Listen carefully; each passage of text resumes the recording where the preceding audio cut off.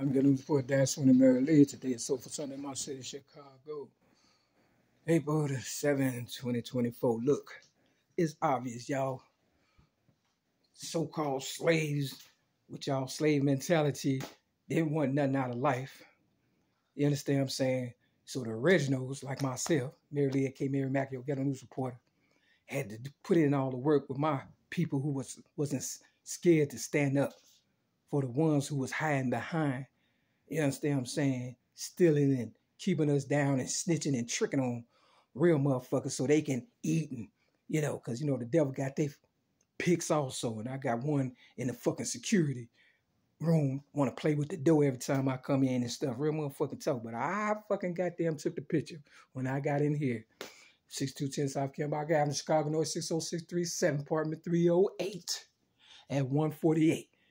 And I took the picture at 146. You understand? Don't play with me. Look, it can't be a house divided. You understand what I'm saying? Y'all niggas was bums when I got here in 2017. Now they got a little something going on. The devil gonna give you my money. They not gonna give you your money or their money.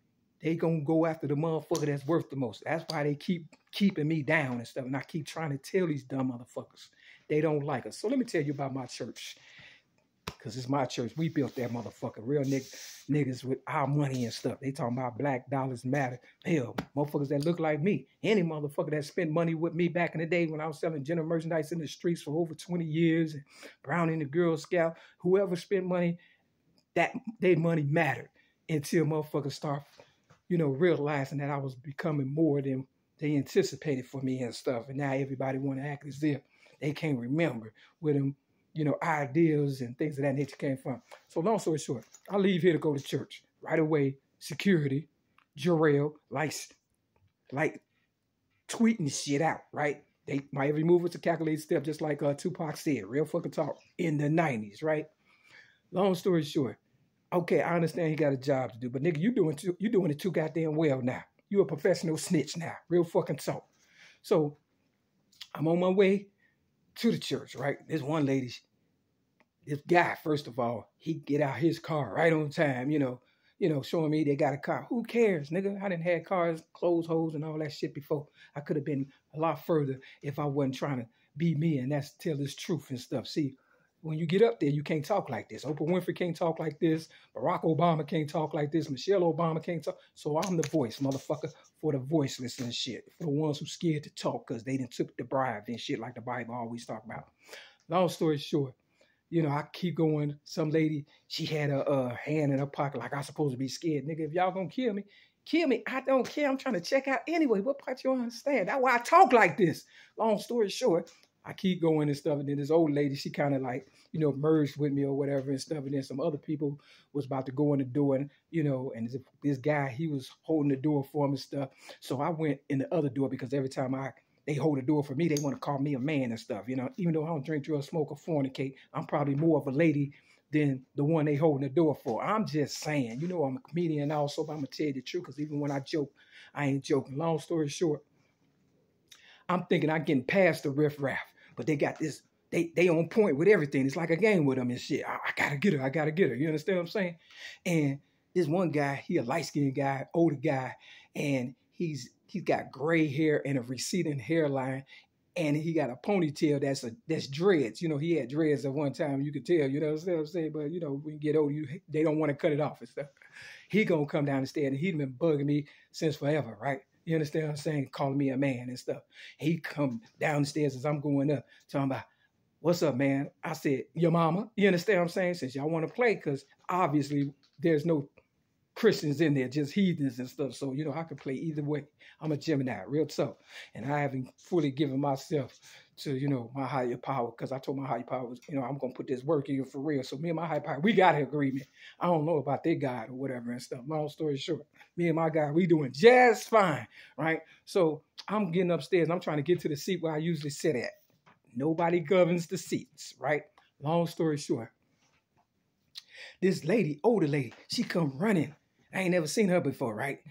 And sit in the seat that I usually sit in, the row. You understand what I'm saying? And so I sat in the row behind her because I know the lady church lady who I usually, you know, I've been friended somewhat. You understand? Not really just in church or whatever. We on a, hey, how you doing? Sometime, you know, conversation. You know what I'm saying? So I felt more comfortable sitting in that row where she usually sit, right? You understand what I'm saying? And then so I'm asking the lady, hey, how you doing? I never seen you before, and she took her jacket off or whatever. I guess she thought I was gonna help her out of her coat. Never did. Never did. No, see, I'm different with every person I meet. And they try to figure me out, right? But she was suited and booted, right? She was dressed to the 9T and everything, But I could tell that she was on some drama, right? Just by how she was running to that seat. Long story short, I said, ma'am, what's your name? You understand? She said, if that's all you want. I said, ma'am, that's not what, I come just to try to get relieve pressure or stress or whatever, in so many words and stuff, And she was like, Bernadette. I said, okay, like Thelma for good times, right? And she was like, no, her name is Bernice. I said, no, her name is Bernadette. You understand what I'm saying? And now this lady, she got a Steve Madden purse on. I'm reading her whole body language, conversation, everything, because you got to remember, I've been in sales all my life, right? You understand what I'm saying? So I know who was going to try to rob me, who was going to try to spend some money, who wasn't going to spend no money, who was on some BS. You understand what I'm saying? So I understand. I'm a good judge of character when I want to be. I don't like thinking all the time, but this time I was thinking this shit, right? And sure enough, she was wrong and stuff, you know what I'm saying? I said, no, her name is Bernadette. You understand what I'm saying? She started thinking, but she was the one that was wearing the Steve Madden, purse. And, Madden is John Madden psych ward back in the day for the veterans and, in Hines, Illinois. And that's where they put me in 1995 when I put my voice to 3 cassette tapes front and back to the Sound of Music and the Martin Luther King I Have a Dream speech, and gave it to Oprah and gave a set to the Garbage Can, when I was staying in Hyde Park, 54, 19 South Woodline apartment 1A. You understand what I'm saying? Real talk. And at the time, I didn't even know that Elijah Muhammad stayed right down the street. You understand what I'm saying? And Malcolm X had a house, so all this started adding up after the fact. But yeah, so I'm asking her, and stuff, and I'm reading her body language. She said, you could come sit here. Now, church lady hasn't came yet, the one that I, am familiar with or whatever and stuff. And I was like, no, I'm good. I'm going to stay right here. You know what I'm saying? As soon as church lady came, this is what happened now. This is how quick she switched on me and how I knew she wasn't the older lady that was 70 years old. You understand? And she said she hadn't been in church since, COVID. So I said, what, 3-4 years? And she was like, no, it was more like 2 or 3 years. I said, but anyway, whatever. You understand what I'm saying? So here comes church lady.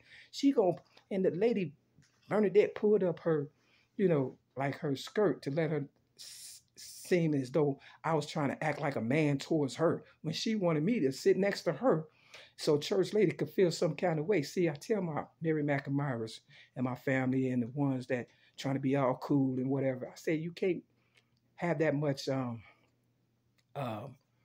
whatever with me because people get jealous and stuff. Real talk, they know who I am. The lady act like she didn't know who I am. You understand what I'm saying? Or who I was. You understand what I'm saying? Or is. You understand? And I said, if you ask the question 9 times out of 10, you know who I am. Because you ran to the seat, man. But we ain't gonna go back and forth on that. But yeah, so church lady didn't sit next to me, right? You understand? She went to sit in the front row, right? And that's the aisle that the lady said she usually sit in. So if she really sat in that row from the beginning and she just took a break, why wouldn't she go back to that row if she wasn't trying to start some stuff? So me being respectful, I said, look, you can have your seat. You understand what I'm saying? Because, I don't got a problem with that. But I wanted her to know that the lady was the one starting the stuff. You understand what I'm saying? Real talk. I would have sat there. You know what I'm saying? If I would have made it to that seat first. But the lady, and I didn't know the lady. So I didn't sit there. That's common sense. So church lady, to sum it up, sat in her seat. She came on back. You understand what I'm saying? And I told the lady, I say, see, it's about respect. You understand what I'm saying? Real talk. I didn't come for the drama. And I sat in the front row. And now this is how God work and stuff. I looked at my clock, my phone, and I picked it up. And everybody seen it. It was 9:41. Now the bombs dropped Pearl Harbor in 1941. And I dropped it like rappers drop the mic on the on the seat, right? And then I picked it up again at 9:50. But by the time I tried to take the picture, it turned to 9:51. But they seen it, right? And I picked it up a third time at 9:55. On God, nigga. 3 strikes, she out. See, y'all keep playing like it's a game, but when them bombs drop, you gonna know it's not no game. So while y'all keep calling me a man and this, that, and the third, look, it's gays in the military and on the police force. That's why I bought this hat. I'm gonna color it in, gay. For real. Colors, for real. But they always try to leave the girls out. So to sum it up, I left, when they was having people come, give their life to God, I left and I talked to the head security guard, his name is Marcus, right? And I hadn't seen him before, and he and me and church lady had weird situations, so I figured I could talk to him. I said, man, I'm a girl. Quit playing. Tell the rest of them, you understand what I'm saying? To stop disrespecting me. Real talk. And, I don't know what it is with them people, but they like to touch you. I say, see, that's the problem. Because if I touch y'all, you're going to run and say some, weird stuff. You understand what I'm saying? So just respect, real talk. So obviously, it's probably never going to happen and stuff. But it ain't going to stop me from not going. All it's going to do is bring attention and awareness. Because, look, they talking about $30 million and they still ain't fixed that light. You know what I'm saying? That supposed to tell what's going on with the church. It's been out for 3 years. All right. Now, come on now. Y'all need to quit playing. It's not about, getting right. It's about them trying to control your every move. That's why they keep taking everything from me. That's why I don't have nothing. If I don't drink, drugs, smoke, or fornicate, nigga, I'm supposed to have some shit. Real fucking talk. You understand what I'm saying? And it's 27 years of sobriety almost. That's why they gave me cancer in 2016, because they wanted to kill me so they could keep playing the game so I wouldn't be able to tell the people who didn't know that was mentally dead in Christ and everything else. See, they still trying to do pimping and pandering and shit. But them days is over with because everybody got a phone. All you got to do is Google some shit. And the older people trying to keep shit going because they want to live longer, right? And that's why I was telling that lady, look, I don't play them games. Because I'm just as old as her. I'll be 57.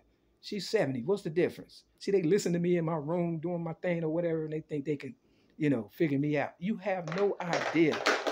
When I picked up that phone 3 times, and the first one was 9:41, that should have been enough right there to prove that today is the 7th. This is the 7th. Okay? That's completion all day. You understand what I'm saying? If you can do that, then I'll listen and let you control me. Until then, kick rocks.